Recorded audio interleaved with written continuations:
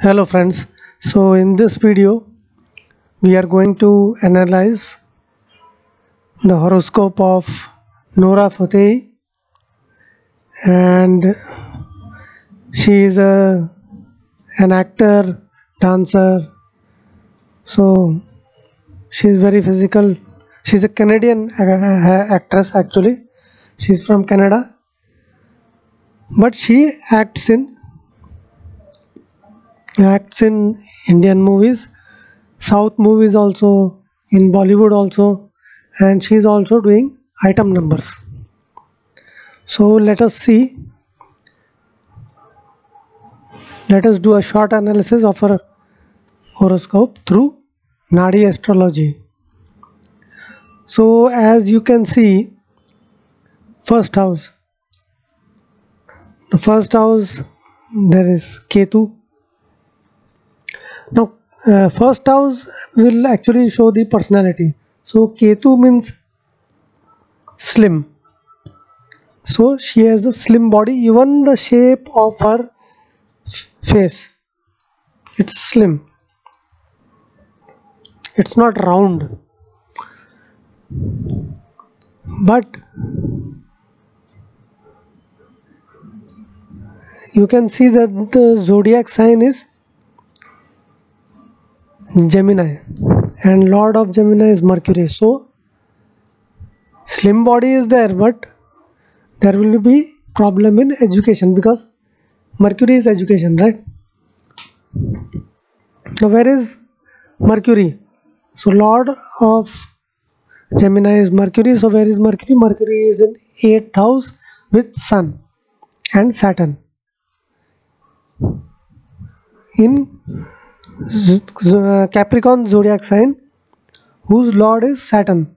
So Saturn's position is good because it is in its own zodiac sign. So what does that mean? That means, because Saturn is success, Saturn is also hard work, Saturn is also delay, Saturn is also obstacles and struggle. So there will be struggle, there will be hard work, all these things she will have to do, but because Saturn is in strong position, so she will also get success. Not easily, but with hard work she will.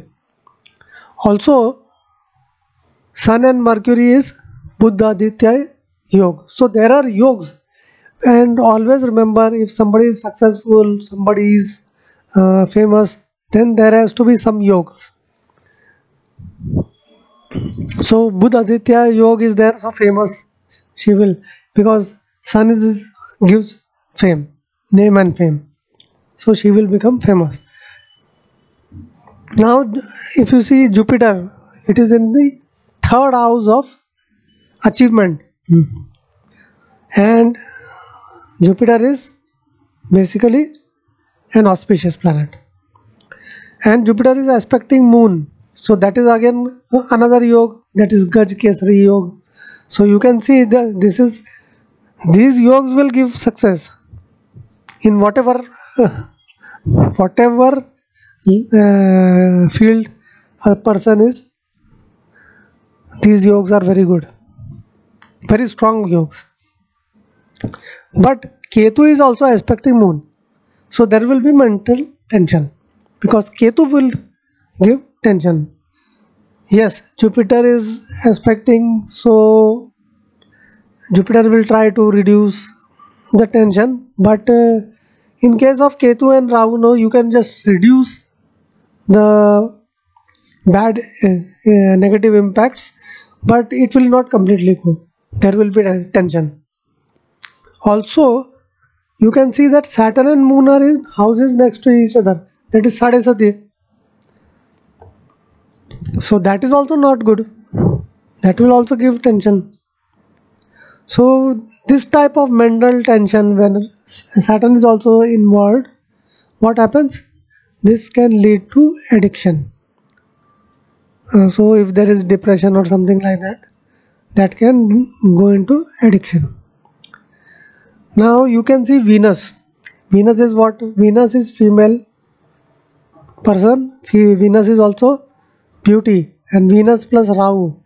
Rahu increases everything, expansion, so increases beauty. But Venus, Rahu, Mars in 7th house is also interreligion, and there will be problems in marriage. Of course, Mars is strong. Mars is aspecting your 11th house. 11th house is of gain. So after marriage, there will be gains, profits, but married life will have some friction. And Venus plus Mars, so she has energy, and it is in Sagittarius, which a lot of which is again Jupiter. So that is a good thing. And there is also an friendly zodiac sign for Mars. So Mars will be strong here, so she can do hard work because she has that much energy, and she has to utilize that energy positively, productively. Yeah. So, but because there is Mars plus Rahu, there is also chances of accident and blood related issues. So she should remain away from equipment.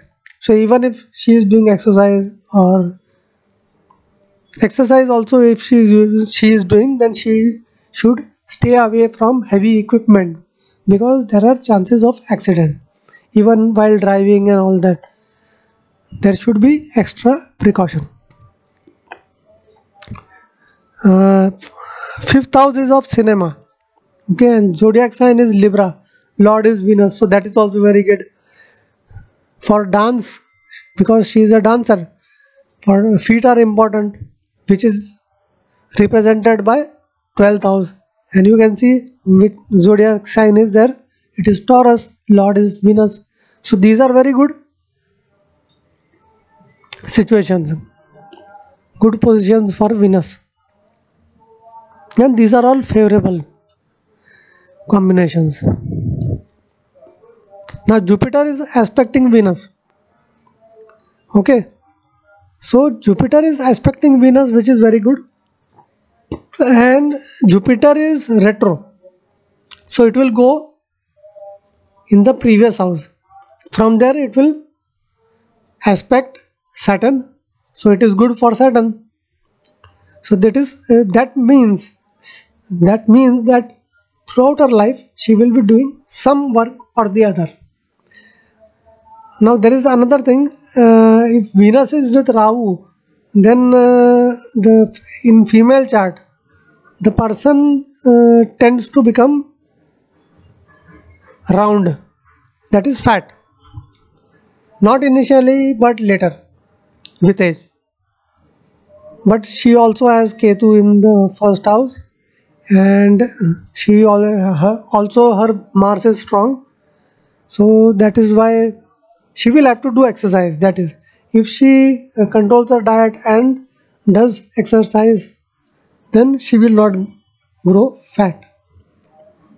Also very important, as she grows old, her interest will increase in occult sciences and spirituality. So occult sciences can be a lot of things: mantra, tantra, meditation, spirituality. All these things come under occult.